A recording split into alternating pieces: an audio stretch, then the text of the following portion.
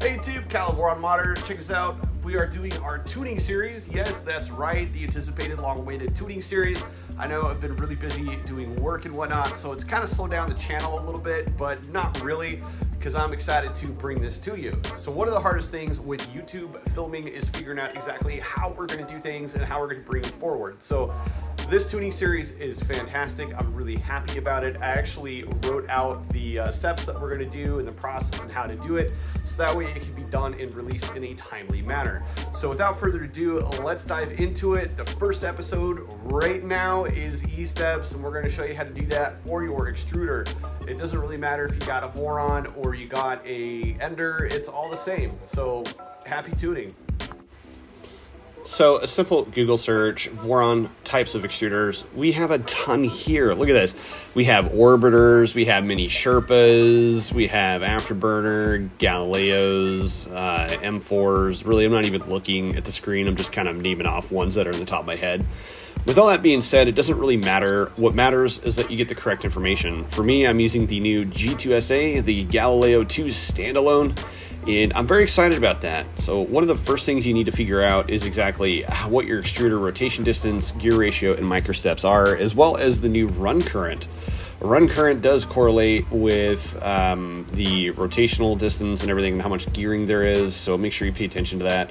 We're going to go into our printer CFG, scroll down to our E steps. So I have a CAN bus, so it's labeled CAN bus extruder settings. I want to verify my micro steps are correct. K16, rotation gear ratio 9.1, rotation distance was originally 47.088, but you see I have 50.855 in here. So that's what we're going to discuss and figure out why and how I got 50.855. So what you want to do is save and restart. And then once it loads back up, go ahead and heat your extruder back up. You don't have to heat your heater bed like I am. I just like having that bed hot because I'm going to be printing a lot today for some clients and whatnot. So anyway, extruder is set. So let's go over to the printer and see what we're going to do. Two things that you're going to need is some Scotch tape and a metric ruler that's capable of going at least 100 millimeters. It doesn't have to be this long. This one I have a 600 millimeter one. It is a Shinwa brand that I got off of Amazon, and it works really well. It doesn't really matter what you need. You just need to be able to go 70 millimeters. So we're going to take our tape and we're going to barely put it on the 70 millimeter mark. There we go. Take your Bowden tube, pull it back a little bit. We need access to the filament. And we're going to push down on everything, get it as square as possible, and transfer the tape to the filament. Now the reason I'm using tape instead of like a marker is because I'm using dark filament.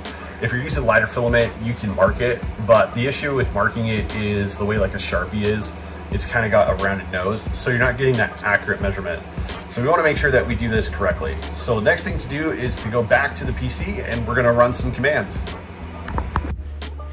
First thing you need to do is go to this website, and the link to this is in the description below. You can definitely follow steps 1 through 2, which we've already done. When you go to the console and type in a command, it's going to be G1, E50, F60. Hit enter. Now we're going to go back to the printer and check out what is going on. As you can see here, it is like taking forever to go through. That's what we want, because we want to make sure that we get actual accurate E-steps. What we're going to do once this thing is done is we're going to measure the distance between this guy and the tape to figure out exactly where we are. I just do the tape transfer method back, and if you really want to get scientific with it, you can use calipers on the ruler. I usually just kind of eyeball it and call it good, because we're going to take care of the rest of that with the extrusion multiplier. Okay, so it's done. So now we're going to measure this. Again, I said I'm going to do the tape transfer, so sorry my hand is in the way. I want to make sure that I'm getting accurate measurements here. So I need to get this straight as possible, release the tape from that the best of my ability, and we're off. Okay, so I'm counting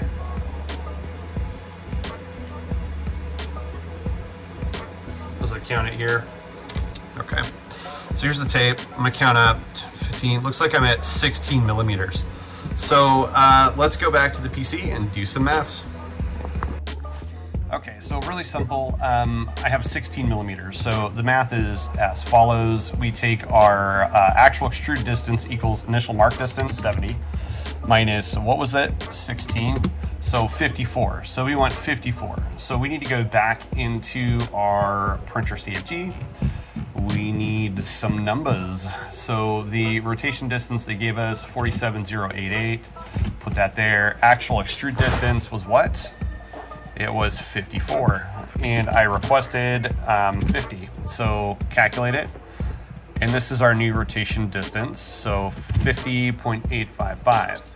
Now, the stock rotational distance they give you is really determines on what kind of hot end you have. So different hot end setups, whether it's high flow, ultra high flow, and what kind of nozzle you have, all impact this. So it's really important when you change your hot end or a tip to go ahead and do this procedure. So from this point, I'm going to save and restart.